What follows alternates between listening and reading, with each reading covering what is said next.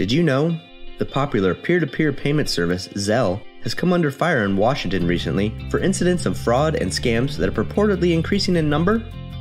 With almost $500 billion in funds being sent via Zelle in 2021 and growing demand for instant payment capabilities, this digital pot of currency is ripe for the picking. And fraudsters are refining several illicit techniques, siphoning some $440 million from consumers in 2021. As Zelle's popularity grows and the battle between who is responsible for lost funds wages on, let's take a look at what consumers should be on the lookout for to lessen their chances of falling victim. Whether you're using Zelle as part of your financial institution's mobile banking platform or app, or have just downloaded the Zelle app, there are several different ways fraudsters may trick you into sending them money. Before you make a payment with Zelle, it's important to remember to stay vigilant and to take precautions to really understand who you are speaking with, because chances are high you will be out of the money for good if it's a scam. Beware of online marketplaces. Whether it's Facebook Marketplace, an Instagram site, or any other e-commerce website. If someone is selling a popular product at an extremely low price, particularly if there is a time frame associated for the special sale, steer clear. You'll probably send the Zelle, but never receive your item. Another popular twist to Facebook Marketplace scams is when a fraudster will reply to a post you created where you're selling something, like a TV or PlayStation, and they request to pay you by Zelle. They tell you to check your email for payment confirmation, but the email claims that your payment is pending until you upgrade to a business account by sending a fee before you can receive your payment. The whole thing is a lie. They're not buying your product, and they end up with whatever money you send them in fees to supposedly upgrade your account.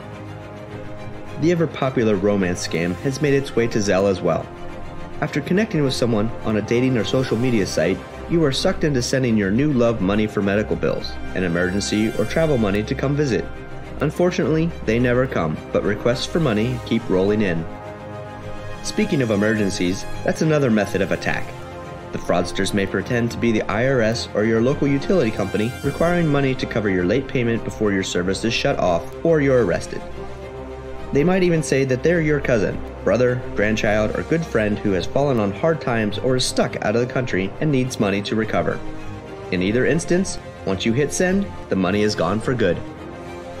Also, not exclusive to Zelle fraud are instances where your account credentials are stolen via some sort of malware attack.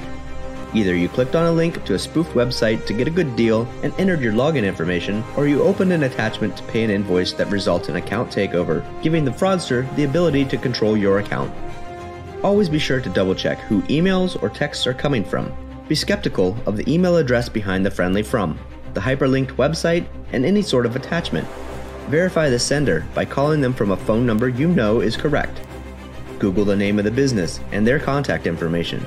Don't reply to texts from people you don't know. And one final scam before I leave you today. This one is wicked cruel. It's called the pay yourself scam. It's when you receive a text from your financial institution saying they believe they've caught a fraudulent transaction trying to hit your account. Something to the effect of, "Did you make a purchase of $150 at XYZ company?"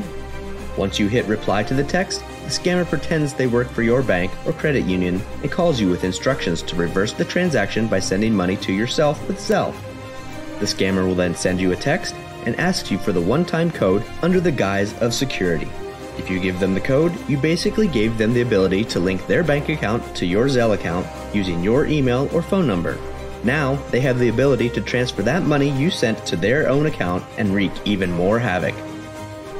One thing to realize with many of these payment scams is while you were defrauded, you technically did authorize the payment, meaning you are most likely out of the money.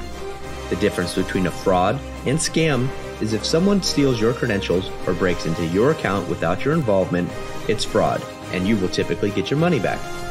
If you're scammed or tricked into sending money, that's a different story, and Zelle doesn't offer the same protections as credit or debit cards. Sending money via Zelle is exactly the same as you giving someone cash. If you give someone $500 in cash because you think you're getting a good deal, or to pay the fees to accept your lottery winnings, and it turns out they're scamming you, that money is gone. Your financial institution isn't required to give you the cash back. Likewise, they will not give you the cash back after you are scammed through Zelle.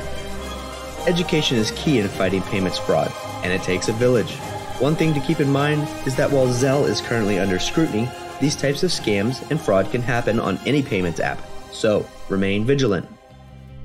We encourage you to share this video with your friends, family, coworkers, and neighbors. Want to learn more about other fraud schemes? Check out our other short videos. If you're the victim of a scam, be sure to contact your financial institution and the FBI at 833-FRAUD-11. For other questions about payments or fraud, reach out to us via phone, email, or website chat. And stay safe out there.